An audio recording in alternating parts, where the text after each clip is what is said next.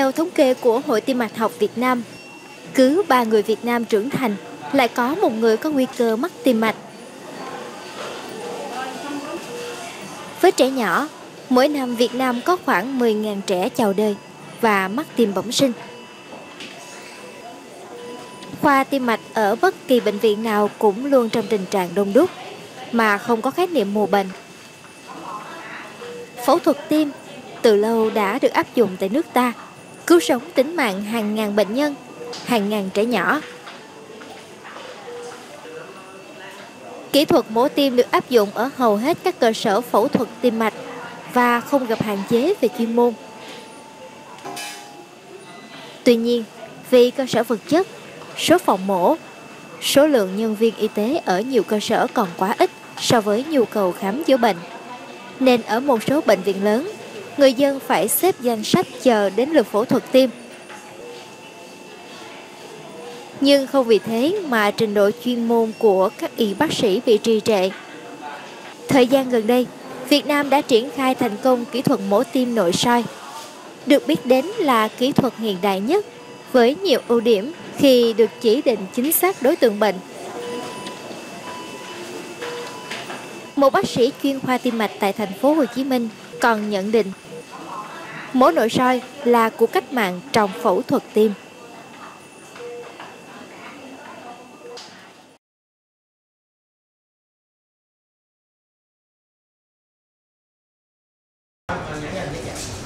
Phẫu thuật nội soi ở các chuyên ngành khác được ứng dụng từ khá lâu.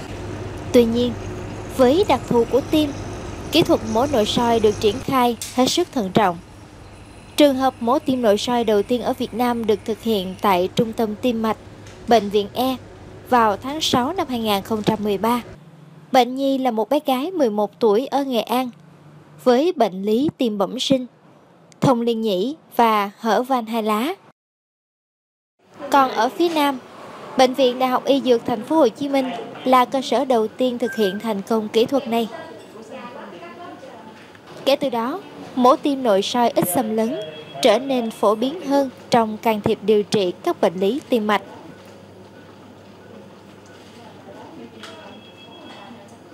Mổ nội soi nó cũng không phải là mới đối với các chuyên ngành khác. Chúng ta cũng biết là từ năm 1983 trên thế giới đã bắt đầu triển khai mổ nội soi rồi, và thường các cái trường hợp đầu tiên mổ nội soi là mổ nội soi cắt ruột thừa, cắt túi mật. Sau đó kỹ thuật mổ nội soi được lan rộng ra cho đến nhiều chuyên ngành khác. Riêng về phẫu thuật tim thì do cái tình hình đặc thù mổ tim chúng ta cần sử dụng cái máy gọi là máy tuần hoàn ngoài cơ thể để thay thế cho hoạt động của tim và phổi trong lúc phẫu thuật viên chúng ta phẫu thuật. Và các cái thao tác trên tim thì nó khá là tinh tế và phức tạp, cho nên cái việc triển khai kỹ thuật nội soi hay là kỹ thuật ít xâm lấn ở trong mổ tim nó được áp dụng có chậm hơn so với các chuyên ngành khác. Người phụ nữ gần 50 tuổi nhưng chị mới phát hiện mình bị hở van ba lá vài tháng nay. Ở Sóc Trăng, lao động buôn bán tất bật, thời gian để tâm đến sức khỏe gần như không có. Khám bệnh tầm soát với bà là điều rất xa xỉ. Cho đến khi tình trạng hô hấp nặng nề, thể lực bất thường và tim thực sự trở nặng, bà mới tìm đến bệnh viện và được chỉ định phẫu thuật tim nội soi ít xâm lấn.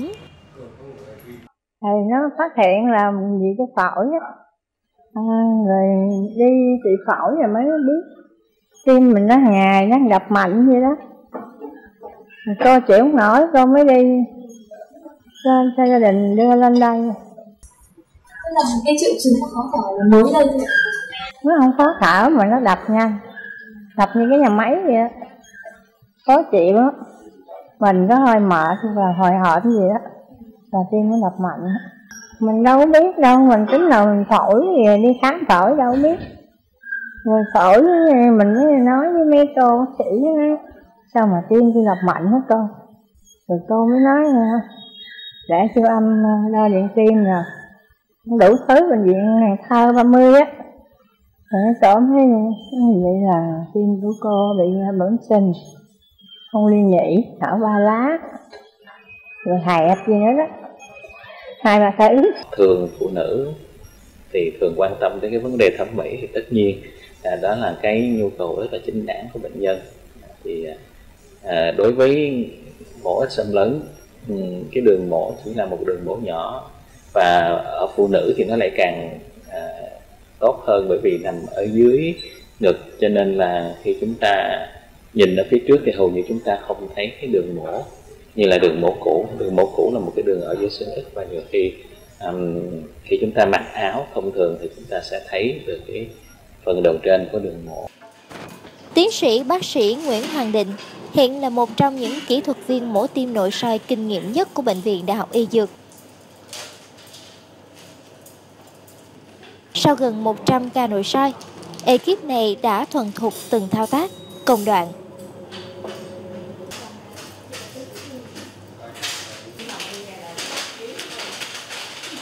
Ngay sau khi bệnh nhân được gây mê và đẩy vào phòng mổ, người chỉ huy sẽ trực tiếp thao tác 2 đường mổ đầu tiên với sự phối hợp nhịp nhàng của ekip.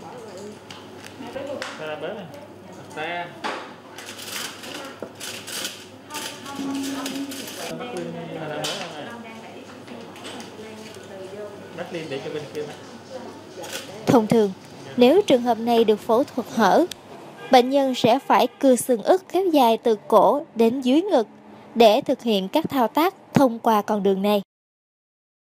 Đối với mổ tim thông thường đó, thường 90-95% các cái cuộc mổ sẽ được thực hiện qua một cái đường mở ở giữa xương ức. Phẫu thuật viên sẽ mở một cái đường từ vùng cổ cho tới hết vùng ngực xuống bụng và sẽ cưa xương ức ra. Qua đó thì tiếp cận trái tim, nối tim, phổi với lại cái hệ thống máy tuần hoàn ngoài cơ thể. Sau đó chúng ta cho tim ngưng đập và chúng ta sẽ sửa chữa trong trái tim. Thì cái phẫu thuật này là cái phẫu thuật đã được thực hiện từ lâu, từ năm 1960, và đã giải quyết được rất là nhiều những trường hợp bệnh lý bệnh nhân tim mạch phức tạp, đã cứu sống được rất là nhiều bệnh nhân. Riêng đối với trẻ nhỏ, các bệnh viện nhi hàng đầu tại thành phố Hồ Chí Minh vẫn đang thực hiện phương thức mổ hở. Tuy nhiên, trong dân gian có nhầm lẫn khi gọi một phương thức can thiệp tim mạch là đặt stent với mổ tim nội soi. Đó là khi tiến hành can thiệp cho các bệnh nhi mắc chứng Fallot, một chứng bệnh phức tạp và hiếm gặp ở trẻ nhỏ. Cái tứ chứng Fallot có nghĩa là 4 tật, tứ là 4 tật. Thì trong đó đứa bé nó bị 4 tật. Ở tật thứ nhất là nó có một cái lỗ thủng nằm ở trong cái vách liên thất mà thường là rất là lớn. Cái tật thứ hai đó mà rất là quan trọng, đó là cái động mạch phổi nó bị hẹp. Thì cái van động mạch phổi nó hẹp hoặc là cái thân nó hẹp thì máu lên phổi sẽ không được. Và máu lên phổi không được cho nên là nó không có trao đổi khí để mà lấy oxy từ ngoài vào. Cho nên thường là đứa bé nó bị tím. Cái tật thứ ba đó là cái động mạch chủ nó bị lệch. Cái động mạch chủ nó bị di lệch, nó làm cho máu đen từ tâm thất bên phải nó cũng đi lên trên động mạch chủ và khiến cho đứa bé nó tím nặng hơn. Và cái tật thứ tư đó là cái tâm thất bên phải nó bị phì đại lên, nó bị dày lên, và nếu lâu ngày thì nó rối loạn cái chức năng tâm trương của cái thất phải. Chắc chắn những em bé này là phải được phẫu thuật thì nó mới trở về cái quả tim bình thường. Tuy nhiên cái thời điểm phẫu thuật thì nó sẽ tùy thuộc vào cái cấu trúc giải phẫu của mỗi em. Tuy nhiên gần đây đó thì người ta có những cái kỹ thuật mới, ví dụ như là thông tim, mà dân gian mình hay gọi là nội soi, nhưng mà thật sự đối với bác sĩ thì dùng cái từ là thông tim. Thì người ta đưa những cái dụng cụ đặc biệt vô trong để người ta đặt một cái ống dẫn nối từ động mạch chủ qua động mạch phổi để cho động mạch phổi nó có máu thì em bé sẽ không có bị tím. Ví dụ người ta bên chuyên khoa thì gọi là đặt stent ống động mạch. Thì nếu mà bên dân gian thường mình hiểu thì cứ nói là bác sĩ đặt một cái ống để cho đưa một cái ống để mà giữ một cái mạch máu đi từ động mạch chủ và động mạch phổi để cho em bé có máu tưới phổi để mà sống.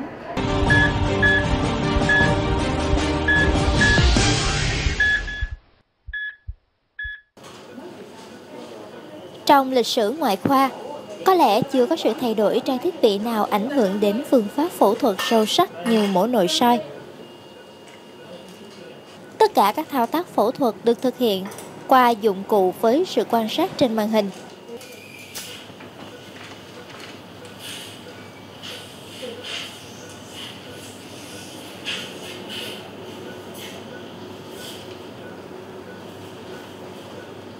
Để tiếp cận sửa chữa van tim hoặc vá những lỗ thông, kỹ thuật viên sẽ rạch đường ở đùi phải.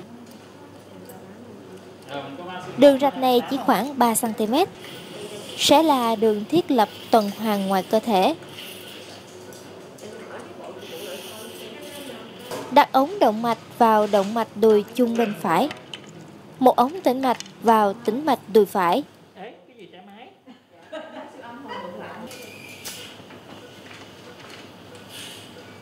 Sau khi thiết lập tuần hoàn ngoài cơ thể, đường rạch bên ngực phải được bác sĩ Nguyễn Hoàng Định thận trọng xác định vị trí chính xác và rạch da.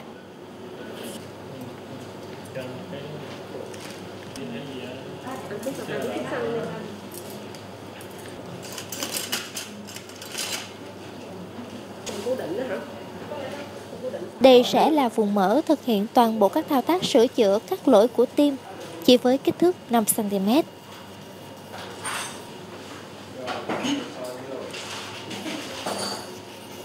Đồng thời, 3 lỗ nhỏ bên thành ngực sẽ giúp camera ghi nhận hình ảnh vùng phẫu thuật trên màn hình.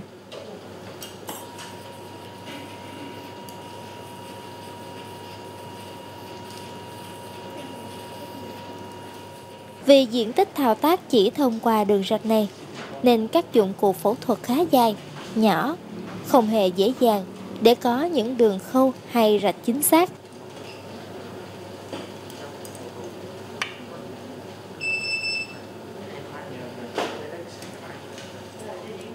Điều này hoàn toàn phụ thuộc vào tài năng của kỹ thuật viên và kinh nghiệm thực hiện các ca mổ nội soi.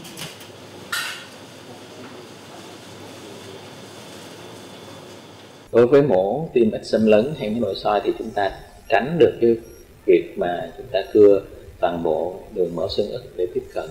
Như vậy chúng ta sẽ phải tiếp cận qua những cái đường khác. Những đường khác này có thể là một phần của xương ức cơ, thay vì chúng ta mở toàn bộ, chúng ta mổ đường. Nhưng mà đa số các trường hợp là chúng ta sẽ mở qua những cái đường mỡ ở bên ngực, không đi qua xương, những đường mỡ đó khoảng chừng 4 đến 5 cm, và qua những cái đường mỡ nhỏ đó chúng ta sẽ tiếp cận vào trái tim. Thì cái cách tiếp cận là tuy nó có khác nhau, nhưng mà nội dung của phẫu thuật thì nó không có thay đổi nhiều so với lại là mổ tim theo phương pháp truyền thống. Chúng ta vẫn sử dụng cái hệ thống máy tuần hoàn ngoài cơ thể nối với bệnh nhân qua một cái đường mổ khoảng chừng 2 cm ở dưới đùi. Chúng ta vẫn tiến hành tiếp cận van tim, chúng ta sửa van tim, chúng ta thay van, hoặc là chúng ta vá những cái lỗ thông ở trong tim giống như là chúng ta mổ thông thường. Như vậy chúng ta vẫn đảm bảo được cái kết quả mổ tốt giống như mổ thông thường, và chúng ta có được một cái lợi điểm cho bệnh nhân là chúng ta làm giảm cái mức độ gọi là xâm lấn của những cuộc phẫu thuật tim có thể gây nên cho người bệnh. Hình ảnh này có thể dễ dàng so sánh độ xâm lấn cơ thể giữa mổ nội soi và mổ tim thông thường. Với mổ thông thường, kỹ thuật viên có lợi thế thao tác dễ dàng, thoải mái khi toàn bộ vùng cần phẫu thuật được quan sát bằng mắt thường. Đường cắt xương ức dài từ cổ đến dưới ngực. Mổ nội soi lại thông qua đường kính này, đòi hỏi kỹ thuật viên phải cực kỳ tỉ mỉ, chính xác.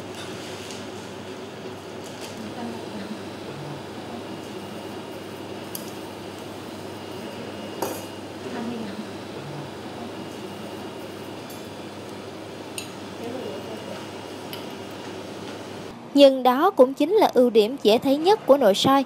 Khi vết thương khép lại, người bệnh sẽ chỉ mang theo một vết sẹo dài khoảng 5 cm.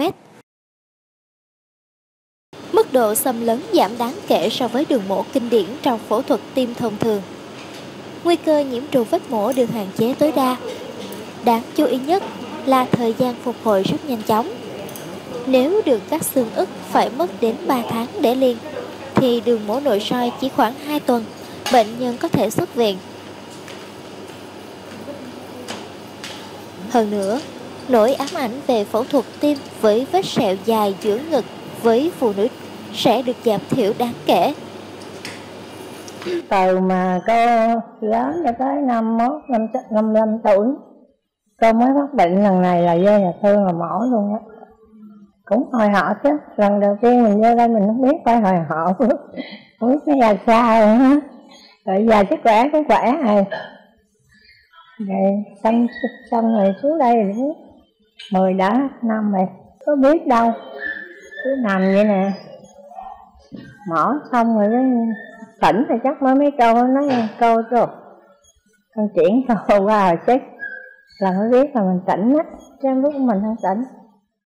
Theo chúng tôi thấy qua hơn 100 trường hợp, cho tới nay là có 150 trường hợp chúng tôi thực hiện thành công phẫu thuật nội soi tại bệnh viện Đại học Y Dược Thành phố Hồ Chí Minh đó, thì cái lợi điểm mà chúng tôi thấy rõ nhất đó là cái thời gian nằm viện bệnh nhân rút ngắn, cũng như thời gian hồi phục bệnh nhân rút ngắn rất là rõ. Thì đối với mổ với mổ nội soi cái đường mỡ nhỏ trên thành ngực nó không cắt xương, bệnh nhân chỉ cần mất khoảng chừng 2 tuần và vết mổ nó đã lành tốt và chúng ta đã có thể quay trở lại những công việc bình thường của mình, kể cả tập thể dục, kể cả chạy xe, kể cả tự lái xe. Cho nên là cái thời gian hồi phục sau mổ sẽ được rút ngắn, thời gian nằm viện cũng được rút ngắn hơn, ít mất máu hơn, cái khả năng mà nhiễm trùng vết mổ cũng ít hơn.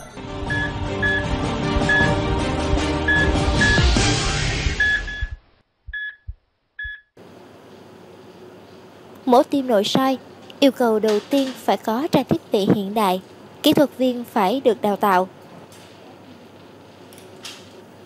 Do đó, không phải bệnh viện nào cũng có thể triển khai thường quy mổ tim nội soi.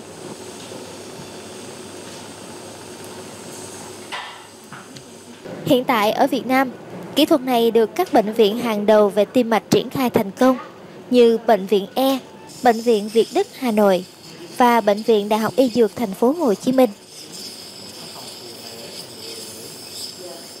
Mặc dù mổ nội soi khắc phục được tồn tại của mổ tim thông thường, có những ưu thế rõ rệt, nhưng không vì vậy mà thay thế hoàn toàn kỹ thuật mổ hở kinh điển. Bởi lẽ, mổ tim nội soi sẽ phát huy tối đa ưu điểm chỉ khi xác định đúng bệnh nhân, chỉ định đúng trường hợp.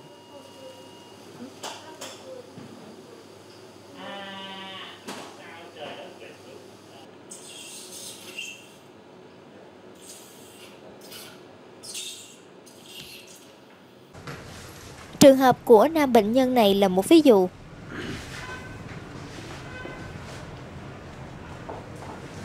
Theo khai thác bệnh sử, bệnh nhân nam này bị tai nạn giao thông 1 tháng trước. Sau đó xuất hiện các dấu hiệu khó thở, đau ngực. Các kết quả hình ảnh cho thấy bệnh nhân bị hở van tim do va chạm sau tai nạn. Đây là trường hợp khá hiếm gặp. Đụng xe với xe tải, xe Honda đụng xe tải, đi dập tim, rồi về thấy hơi mệt quá, mới lên Đại học Y Dược khám thì mới phát hiện tim 3 lá, ở 3 lá, đứt dây chằng lá quách. Bác sĩ kêu nhập liền mổ. Bác sĩ nói tùy theo khả năng của mình, mổ nội soi thì mắc hơn mổ thường, mắc hơn chỉ chừng vài 3 triệu nhưng mà sức khỏe hồi phục rất cao. Dạ, lúc đó em cho lựa chọn, tất nhiên là phải lựa chọn nội soi rồi, tại sức khỏe hồi phục rất cao, tỷ lệ thành công nó cao. Theo nguyện vọng của bệnh nhân và chỉ định của các bác sĩ, ca phẫu thuật nội soi được tiến hành. Mổ nội soi có ý nghĩa khá lớn với cả bệnh nhân và bác sĩ, khi đây là lao động chính trong gia đình. Thời gian nằm viện và phục hồi càng lâu lại càng gây khó khăn cho bệnh nhân và người thân. Ca mổ được bắt đầu khá thuận lợi. Đường mổ ở đùi và ở ngực phải nhanh chóng được thiết lập.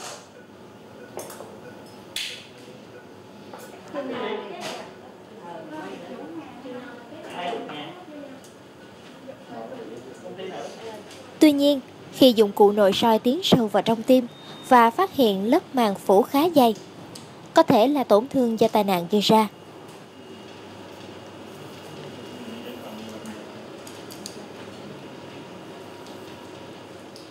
Việc cắt lớp màng này để tiếp cận với tim hoàn toàn có thể thực hiện được.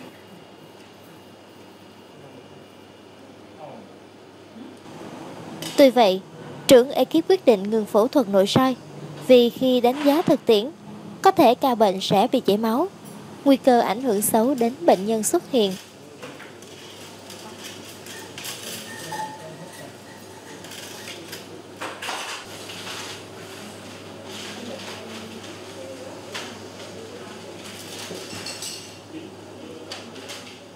Do đó, để đảm bảo an toàn cho ca bệnh phức tạp này, các bác sĩ quyết định sẽ mổ hở để tiếp cận với trái tim dễ dàng hơn. Tỷ lệ thành công của ca mổ sẽ lớn hơn so với tiến hành mổ nội soi. Trong mọi trường hợp, việc chỉ định hình thức phẫu thuật sẽ quyết định tỷ lệ thành công của ca mổ. Tất nhiên trước khi mổ thì phải sợ, sau khi xong mổ thì mình hết bệnh rồi, mình khỏe rồi.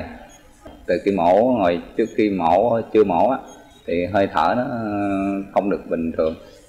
Sau khi mổ thì hơi thở nó rất ngon lành, nhưng mình còn sức khỏe. Mỗi lần khi ho thì phải đau như mình phải gắng tập rồi thì nó hết. Tập thể dục có bác sĩ có trị, trước khi mổ cũng có trị. Đối với mổ nội soi chúng ta cũng phải lưu ý có những cái trường hợp chúng ta mổ mở nó sẽ có thể có lời điểm hơn mổ nội soi.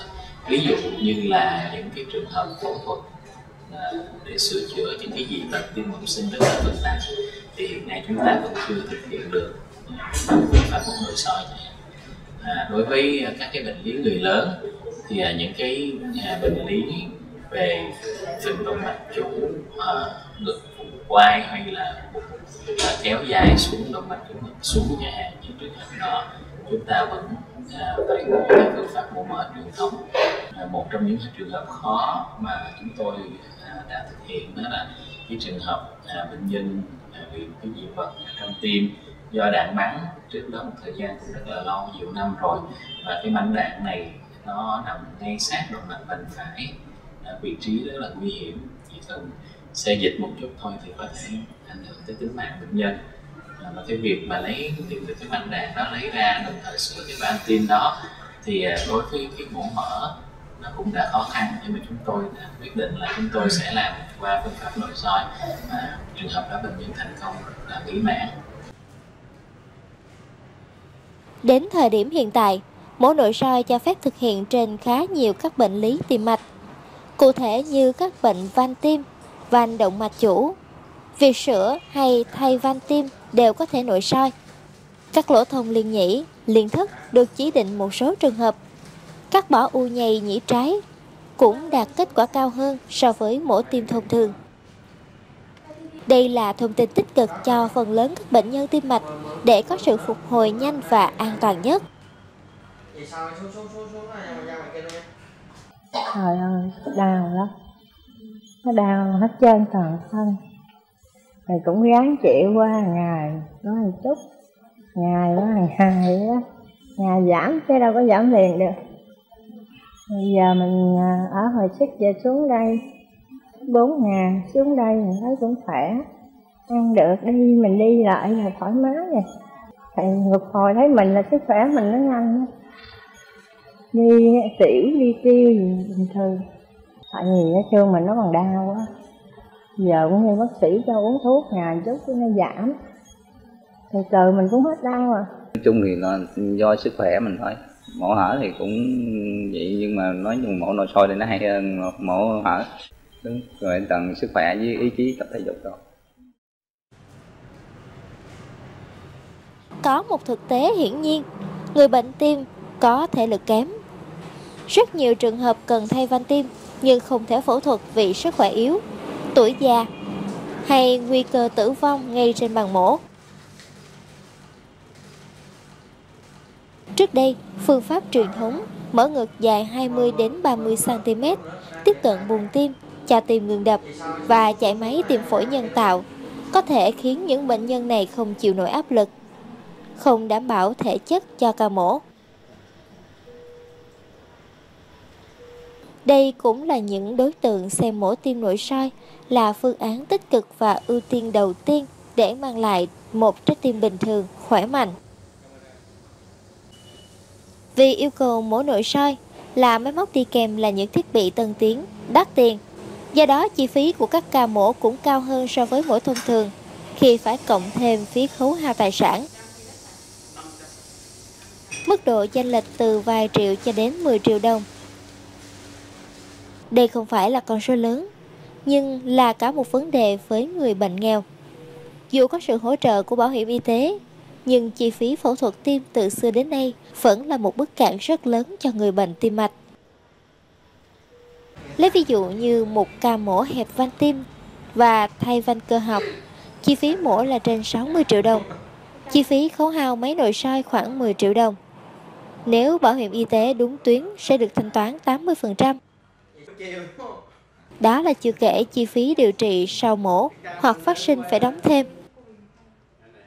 Khi đó, mức chênh lệch giữa hai phương thức mổ không quá cao, nhưng hàng chục triệu là một gánh nặng tiền bạc với người bệnh khó khăn hoặc thiếu bảo hiểm y tế.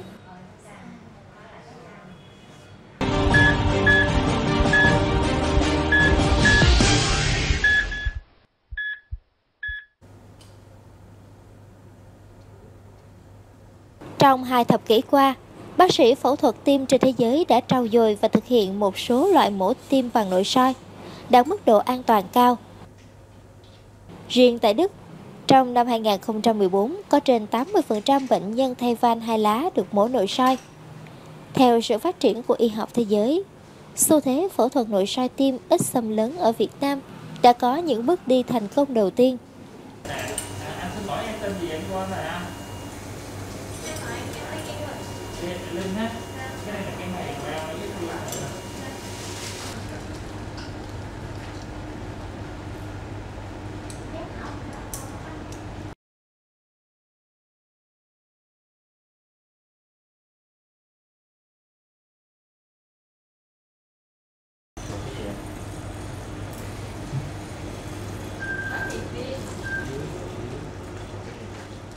Sự hạn chế phần nào về cơ sở vật chất, trang thiết bị hiện đại để có thể đáp ứng kỹ thuật mới, đôi khi là khó khăn với ngành phẫu thuật tim. Nhưng điều mà các y bác sĩ quan tâm nhất để các ca mổ thành công chính là tay nghề và trình độ. Máy móc có thể hỗ trợ đắc lực trong y học, nhưng đôi tay của kỹ thuật viên mới là điều kỳ diệu hơn cả. Không có loại máy móc tối tân nào có thể thay thế. Do đó, việc đào tạo kỹ thuật chuyên môn về nội soi tim vẫn đang được các bệnh viện tích cực triển khai, đảm bảo đáp ứng được nhu cầu người bệnh, sửa chữa cho những trái tim không may chưa hoàn hảo. Thì tiến tới sắp đây chúng tôi đã triển khai được chừng 1 năm rưỡi rồi, số lượng mổ là khoảng 150. Tiến tới sắp đây chúng ta sẽ thực hiện cái phương pháp phẫu thuật mạch cầu mạch phanh bằng phương pháp ít xâm lấn, có nghĩa là phối hợp giữa phẫu thuật để làm cái nhánh quan trọng nhất ở trong tim, tức là nhánh liên thức trước, bằng phương pháp mổ ít xâm lấn với một cái đường mổ khoảng chừng 5-6 cm ở ngực bên trái, và phối hợp đặt stent các cái nhánh còn lại. Như vậy bệnh nhân vừa được hưởng những cái lợi ích của việc làm sao tất cả những cái chỗ hẹp các mạch vành trong tim đều được giải quyết, đều được tái tưới máu, và đồng thời cái nhánh quan trọng nhất trong tim chúng ta dùng cái mạch máu thật là tốt nhất để chúng ta làm cầu nối bắt vào đó, đảm bảo cho cái cầu nối đó nó thông suốt 10-20 năm. Cơ hội sẽ mở ra cho người bệnh khi có thêm những lựa chọn phù hợp với tình trạng bệnh, điều kiện mỗi cá nhân, và quan trọng hơn cả là chất lượng sống sau phẫu thuật.